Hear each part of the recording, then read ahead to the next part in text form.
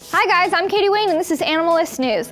A giant isopod in Japan has just died after going 5 years without eating. This 30-centimeter long relative to the roly-poly is a well-known scavenger who eats anything on the ocean floor.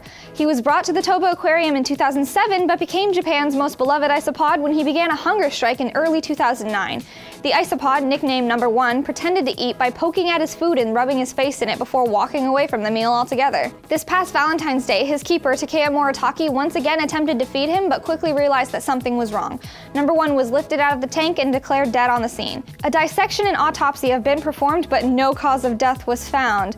I'm gonna take a wild guess and assume that it had something to do with, I don't know, not eating for 5 years and 43 days. Food is important. No one is quite sure why Number 1 stopped eating, but he lasted longer than any other animal in captivity without food. His body will be frozen for preservation and used to investigate his strange eating habits. According to the aquarium, all of the other isopods have healthy appetites. So why do you think Number 1 went on strike? Let me know in the comments below. Be sure to check out these videos right here. Subscribe right here. I love you all. See you tomorrow. Bye. Mwah.